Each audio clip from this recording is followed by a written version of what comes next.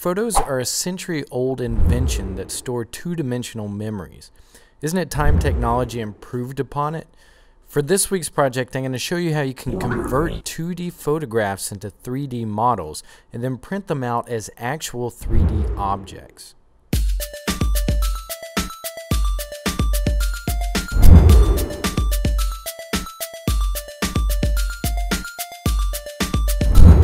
Turning photographs into 3D models usually requires some heavy-duty modeling skills and a lot of time. But thanks to the Autodesk folks and their series of 123D software, making 3D models is not only easy, it's also free. The one program I want to focus on in particular is 123D Catch. This program, which is available for Windows and iPad, allows you to convert pictures into 3D models. Here's how it works.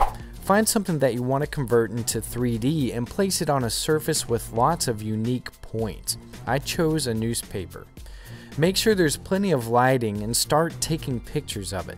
If you have an iPad, you can take pictures directly into the 123D program using the 123D Catch app. Take at least 20 pictures from all different angles. Once you're satisfied, use the 123D Catch program to create a new capture. Select all the photos that you took of your object and click Create Project, and then wait for the program to process your 3D model. When it's through, you should see something like this. Hopefully it processed into the 3D model correctly the first time. If it didn't, don't worry, you can fix it. At the bottom of the window, you'll see a list of pictures that you took. Some may be dimmed out, which means they didn't process correctly. What you want to do is double click on these and it'll open up into the manual points tool. What you want to do here is click to create a reference point on that image. Then scan through the images on the right side to mark that same reference point. When you have at least 2 references for that point, it should turn green. You should make at least 3 more points before the image can be processed.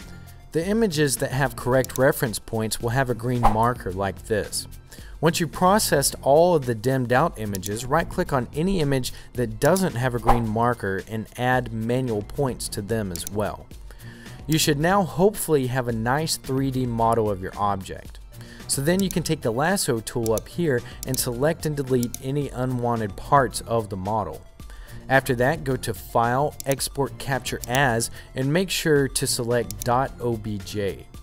Now you can take any free 3D editing program such as Blender or Mesh Mixer in my case and import your model into it. The great thing about Mesh Mixer is that it'll highlight any holes in the mesh that need to be filled. And if we're going to print this out on a 3D printer, we should fill these holes first. So click Inspector, and for the small holes, just double click on the blue ball next to it. For holes at the base of the object, we want them to be flat. To do this, first right click on the blue ball and then go to Edit, Erase, and Fill. It'll look crazy at first, but then just reduce the scale until the ballooning goes away. Next, you want to smooth out the boundaries by going to Modify Selection, Smooth Boundary. Lastly, you can go to Edit, Extrude, and select Flat for the end type and Z-axis for the direction. Then you can extrude a flat base by adjusting the offset. Now just go to File, Export, and select the STL format to save it as. From here you can do 2 things. If you have a 3D printer, you can open it up in Replicator G, center it, put it on the platform, convert it to G-code, and print it out.